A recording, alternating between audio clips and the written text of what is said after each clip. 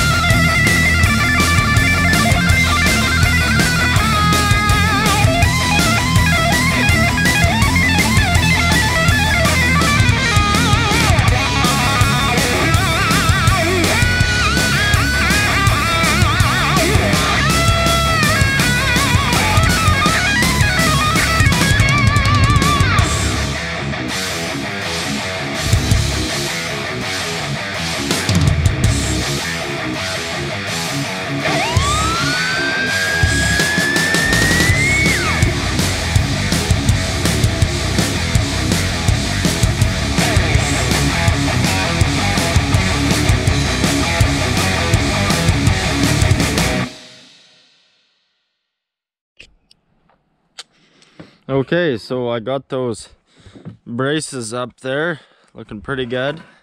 I just got them just tacked in there, hey? They're just barely in there. But these little braces here, they're temporary. Don't worry about them. It was just to hold things together for the sake of alignment. And yeah, so I'm gonna go ahead, bolt the piss out of them, show you them after that. Okay, well, there you have it. Looking good. I got her all bolted down and complete there. That's how everything looks. And this is obviously, like, the floor you see that this is supporting is going to be for the overhanging loft. And that's likely where I'll sleep, is right up there. I'm going to put a window on the front. Wake up to that every morning. In winter time, when there's not all the damn leaves, you can see the lake and whatnot. It's pretty, very pretty. But yeah, so I only got 2 there now for the time being. It's sturdy as can be. It's all glued together and screwed together. Like I said, I'm no master carpenter. There's always a right and wrong way to do things, as long as it works for me. I'm not wanting to do much research, honestly, either. But let me know what you think. I was thinking about maybe potentially adding one in the center on each side, and possibly where it could use it the most is right up the center. But if I put it right up the center, then I'm going to be kind of obstructing my view and might be in the road, kind of look funny. Let me know what you think in the comment section there. Love to hear from you. Love to hear your opinion, what you got to say there, kind of thing. If you think there's anything I could do to improve it structurally or add a couple more of them there, just let me know, eh? Love to hear from you, like I said. But anyway, it's time for me to eat for the first time today. I think it's about 3 o'clock. Damn, so I'm hungry. On the menu today is macaroni and ground beef, pretty deadly. And yeah, so I guess that'll be the end of this episode. I'm going to try and start making little smaller videos focusing on more specific topics there. And that way they're not so long, because they've been getting upwards of 30 minutes on me. So we'll keep to these short videos, hopefully around 10 minutes. And yeah, stay tuned. Next episode, we'll be putting the floor down, the plywood for the floor for the loft there. Stick around. Well, there's no doubt I'm living my best life right now. I'm having the time of my life. Got everything I need up here for lunch, of course. And I even got dessert. I'm living high class today, fellas. Gotta love it.